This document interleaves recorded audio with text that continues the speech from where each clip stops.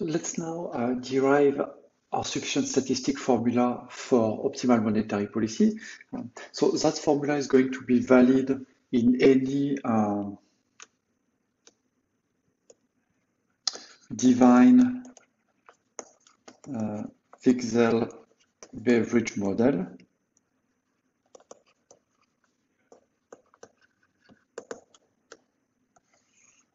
So in any of this model in this class, the formula will apply. So first thing we want to do, so let's take one such divine Wiesel beverage model, and let's try to derive the formula there just using the underlying structure that we've assumed.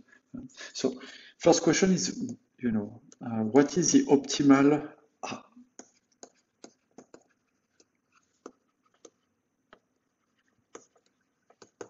monetary policy in such a model? How does it look like? Well, so first of all, these are models with a beverage curve. So it's a model in which you always have some unemployment. So we have some unemployment due. That's because we have a beverage model. So we're going to focus on unemployment. Second, these are Wiesel models. So these are models in which the nominal interest rate is able to control aggregate demand and therefore control the amount of activity in the economy. So these are models in which the interest rate will be able to control, the nominal interest rate will be able to control unemployment. So here, so we are looking for the optimal nominal interest rate.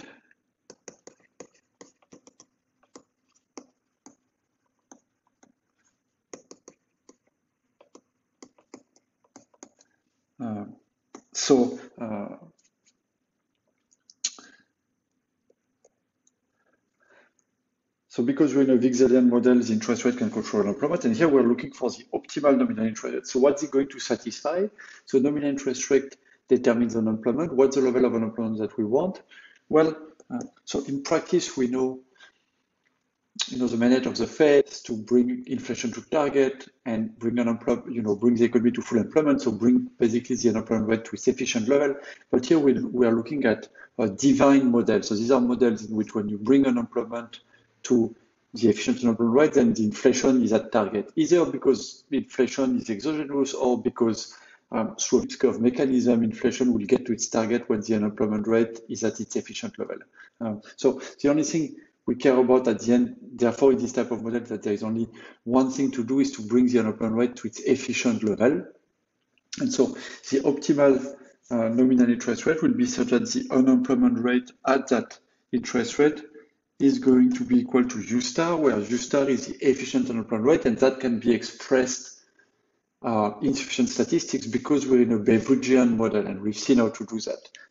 So overall, this is how we can characterize the optimal monetary policy. It's a nominal interest rate such that the unemployment that comes out of that nominal interest rate will be the efficient unemployment rate. Okay, so that's kind of the high-level characterization of monetary policy. So it's particularly simple, but it's very different from what you may have seen in other monetary model, like in the Keynesian model. You don't really get explicit expression for the optimal nominal interest rate. But here you get something that's very simple. It just says that nominal interest rate has to be set so that the unemployment that results from that nominal interest rate is the efficient unemployment rate. So now that this characterization of the optimal monetary policy, the question that we're asking is, I'm starting from some unemployment rate, some nominal interest rate, the current levels. What should the Fed do, to respond to current events and to shocks that have occurred? And that's what our sufficient-statistic formula is going to say. From any current situation, it's going to give us the optimal nominal interest rate that the Fed should set.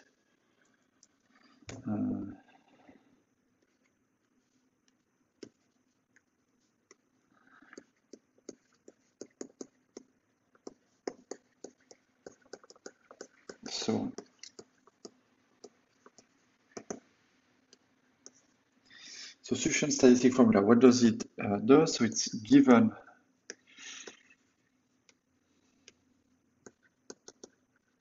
current unemployment rate U and nominal interest rate I gives the optimal nominal interest rate I star. So basically,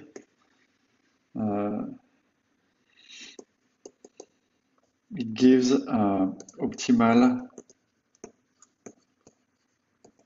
policy to the Fed, because the Fed, of course, always sets the Fed funds rate, which is an interest rate. So give optimal policy to Fed given current situation.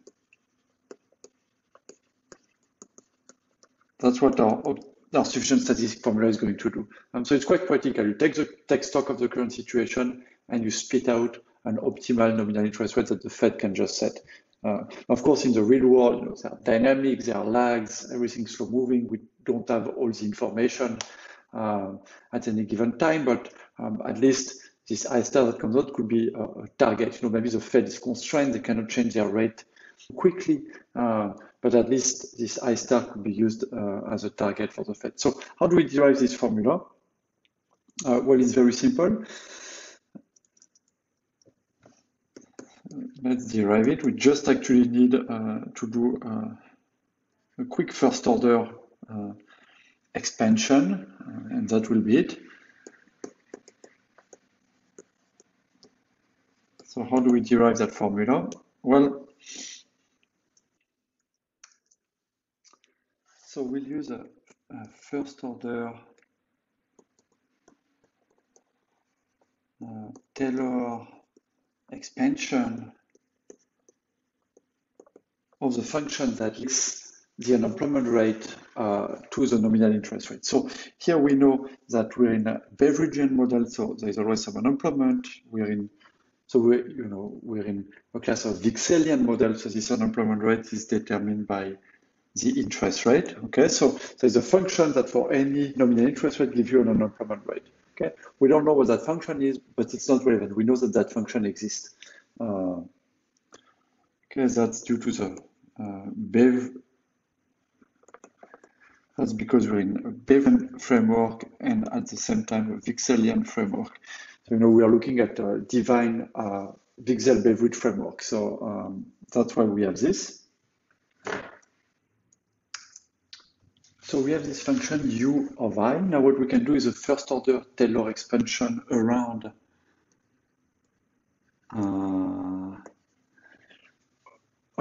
so it's a function of the nominal interest rate. So we can do a Taylor expansion around the optimal nominal interest rate, where of course the unemployment is equal to U star. So if we do that expansion, so we've got that U of I star, U of I, so I do my first order Taylor expansion is U of I star plus du di, so the derivative of the function with respect to I, times I minus I star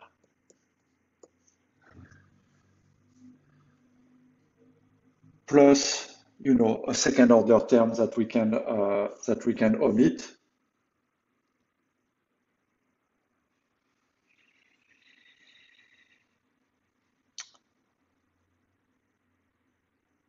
Okay, so that's true up to a second order term.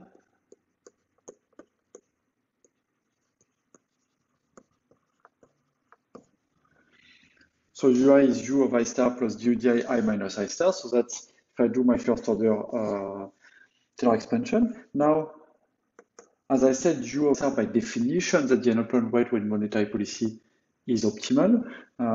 And so that's the efficient unemployment rate. So we can rewrite this u of I.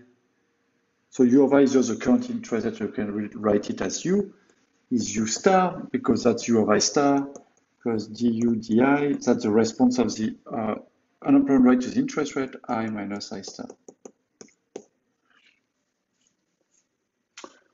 Okay, and But now, of course, we can reshuffle this because you remember our objective is that we know that current nominal interest rate is I, current unemployment rate is U, and we want to figure out what is I star, that is, what is the nominal interest rate where the Fed should go. So we need to isolate I star here. So if we reshuffle it, we get that I minus I star is equal to U minus U star, and then I can divide this by du di. Okay, this is just reshuffling these things. And then because really the object of our focus is giving the Fed some I star, we can rewrite this as I star is equal to I. So basically you start from your current nominal interest rate minus U minus U star divided by du di.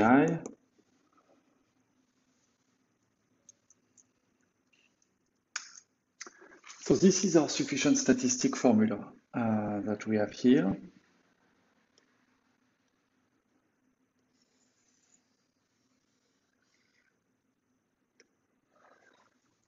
So what are the different elements in it? So just to recap, so I, that's the current nominal interest rate. I star, that's the optimal nominal interest rate. U minus U star, you recognize this, that's the gap between the current and efficient unemployment rate. This is just our unemployment gap. And so that's something that we've talked a lot before. And then du di, that's a new object that we haven't seen before. That's what we call the monetary multiplier. So you can see this is something that tells us the change in unemployment in percentage point when nominal interest rate increases by 1 percentage point. So delta in unemployment, and that measured in percentage point when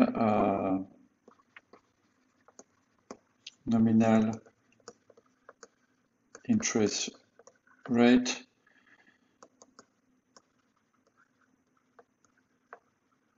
increases by 1 percentage point.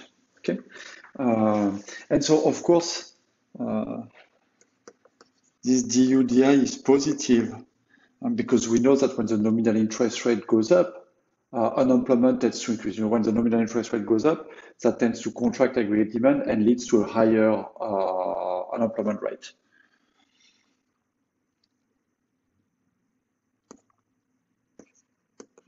So because higher I, which is for instance going on right now, the Fed has been raising rates and we expect that the unemployment rate is going to increase. Doesn't increase much yet, but I expect this is probably going to pick up soon because higher I leads to higher U. Okay, so these are the different elements in the formula. And so these are sufficient statistics because these things are estimable. I that we have here that you can just observe it. That's just, this would be like the Fed funds rate. So I star, that's what we are trying to measure. U minus U star, that's the unemployment gap, but that we've seen how that can be expressed in terms of sufficient statistic. So for instance, in a simple Beveridgean model, it can be just U minus square root UV. Okay, so in that case, of course, unemployment rate is observable, vacancy rate is observable. So this you could just measure it directly in the data. Or it could be kind of a more sophisticated formula. But even when it's more sophisticated, it only depends on a couple of sufficient statistics. So U minus U star, in any case, can be expressed in terms of sufficient statistics. So something that you can measure directly in the data. DUDI is a monetary multiplier. And so what's good is that that's not like a parameter of the model. It just tells you if you have an exogenous change in monetary policy, what is the response of the unemployment rate. It turns out a lot of people have measured this DUDI using a bunch of econometric techniques, and we're going to talk about this, how to do it. Okay, so these are the elements of the formula. And what's the implication of the formula? What does it say? So we can look at it. Well, imagine that there is a positive unemployment gap. So that means there is too much unemployment. So U minus U star is positive. And we know that DUDI is also positive because an increase in interest rate leads to a higher unemployment rate. So this formula is saying that if there is a positive unemployment gap, if there is too much unemployment, what should you do? You should take your current interest rate I, and you should reduce something, you should lower it by something that's positive, and that depends on the size of the unemployment gap and the size of the multiplier. So this formula is just telling you, if you have too much unemployment, you've got to cut rates. That's very reasonable. If you have too little unemployment, it's the opposite. You need to raise rates. That's kind of what's going on right now. And of course, this formula is also, so these are like qualitative insight, but of course, it's also telling you that if your unemployment gap is bigger, then you need to, if the unemployment gap is positive and bigger, you need to lower your rates more. If your unemployment gap is bigger, but in the negative territory, you need to reduce your rates more. You can see it because the U minus U star is in the numerator. You can also see that how much you should respond to the unemployment gap depends on the monetary multiplier. So actually, if monetary policy is very powerful, so if you have a very big DUDI, then in the formula, the changes in the unemployment gap are dampened. So if your policy is very powerful, then you need to use it very parsimoniously. So you need to reduce rates or increase rates in a smaller amount because the policy is so powerful and you don't want to overshoot. If your policy is not very powerful, so you have a small DUDI, then you can see that the positive or negative unemployment gaps are going to be amplified. So of course, if your policy is not very powerful, given that the goal is to get back to the efficient unemployment rate, the goal is to eliminate the unemployment gap. If your policy is not very powerful, you need to use a lot of changes in nominal interest rate to bring the economy back to the efficient unemployment rate. So that's what comes out here. So this is a particularly simple formula. It's particularly easy to use. Now what we'll do is, so we've already seen how we can measure the unemployment gap U minus U star. Now we're going to see how we can measure the monetary multiplier DUDI, and then we'll see what it means for an even kind of more practical policy recommendations.